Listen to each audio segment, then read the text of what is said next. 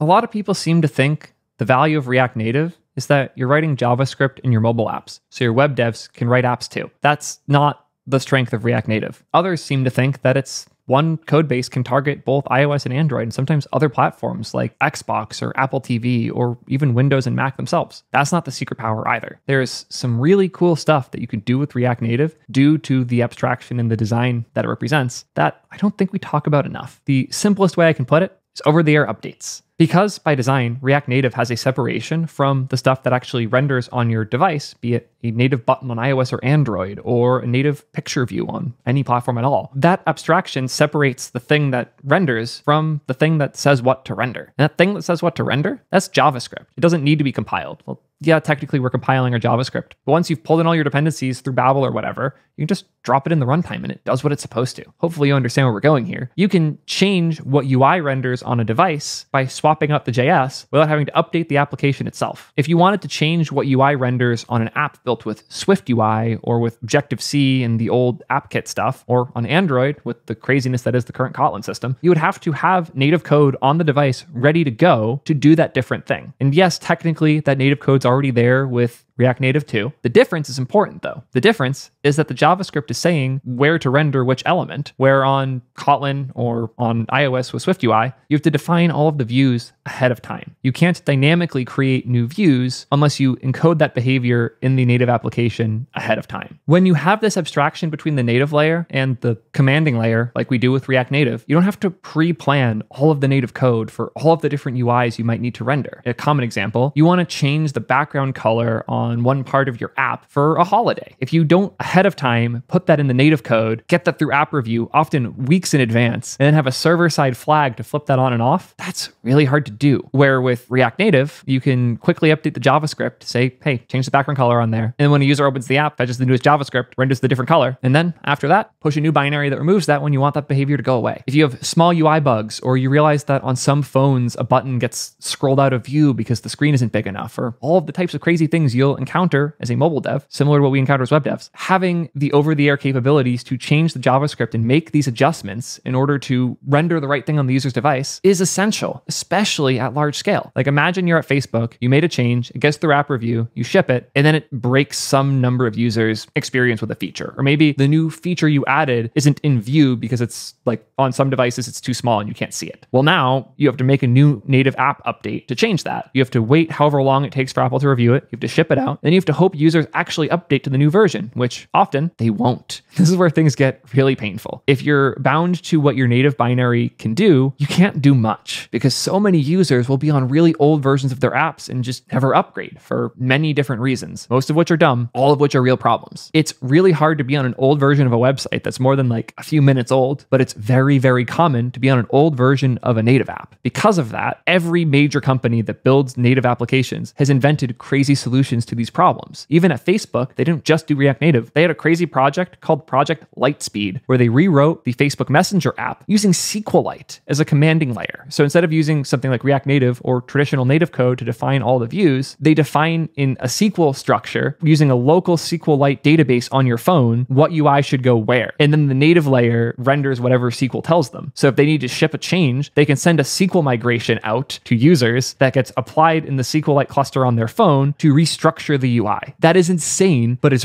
really cool. But also the fact that we have to do this in the first place is absurd. And I sincerely hope not many of you have had to run into these problems in production, but when you do, you need a solution for it. And React Native just supporting this as how it works is so powerful. But it doesn't just stop with OTA, because server components promise an even brighter future coming soon. Right now, when you're using a React Native app, it has JavaScript on it that is taking whatever data you're fetching from APIs and then telling the native layer what to render where, but it's taking JSON from a server. What if instead of having to update the JS to change what rendered, the JSON wasn't JSON? It was actually structured markup that told the mobile device what to render exactly. So your API request wouldn't just show you what data, it would show you the shape that data should be rendered in. This might sound like something you've heard about, server components. Server components on mobile are going to be groundbreaking. I gave a whole talk about this at Chain React. They let me keynote it for some reason, but the thing I was excited about is that we could now have a payload the server sends to the client that is really simple to write because it's just React. But on the client, it will now change what renders. It's not just what data renders. You don't have to write custom logic that's like, if user render this, if date is passed here, render blue. You would just write the code on the server that returns whatever. And now on the client, it just does it. You don't have to worry about shipping the right code to the client if the server can describe the shape the client should render it in. This is one of those huge promises that comes with the server component model. When JSON isn't the primitive we ship from server to client, the shape of what should be rendered is what we're shipping instead. Really, really powerful things become possible, where you could render entirely different layouts for your app depending on specific user characteristics without having to ship different JavaScript to those users or ship all of the JavaScript to all of the users. That's so cool. And I think we miss these benefits when we look at React Native because we're just comparing the performance or the tech specs or how much we hate JavaScript developers. We're not actually talking about the ergonomic wins and the potential user-facing wins of having a dynamic layer controlling the native UI. React Native is so powerful because it controls what native does with a really powerful abstraction. And the future of that abstraction gets brighter every day. Do you work on native apps? Can you update them without going through the App Store? What does your process for that look like? And what was your favorite thing about what we just talked about here? I know that React Native is a sore spot for a lot of people, but it's important that we acknowledge the things it does better than anything else. And a lot of this is why React Native was created in the first place. These abstractions are powerful. It's important that we understand why they're powerful and why so many people find them necessary. Thank you guys as always. I'll pin a video in the corner where I talk all about the benefits of these patterns, and hell, I'll pin my talk underneath it too.